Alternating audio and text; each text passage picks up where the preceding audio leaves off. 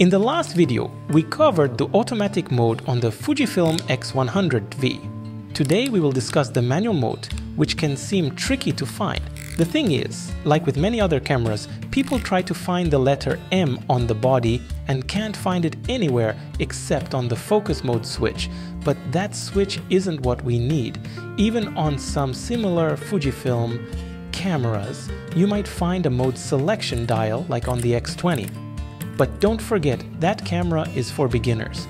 In a good and convenient camera like the Fujifilm X100V, such silly modes are unnecessary.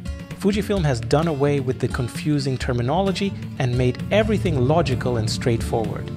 The fact is, the Fujifilm X100V is always in manual mode by default. Manual mode means the ability to set the three main parameters yourself: aperture, shutter speed, and ISO. So here you have manual aperture control on the lens ring, shutter speed control is on the top dial, and you can set ISO here as well. What about shutter priority and aperture priority modes? It's actually simple.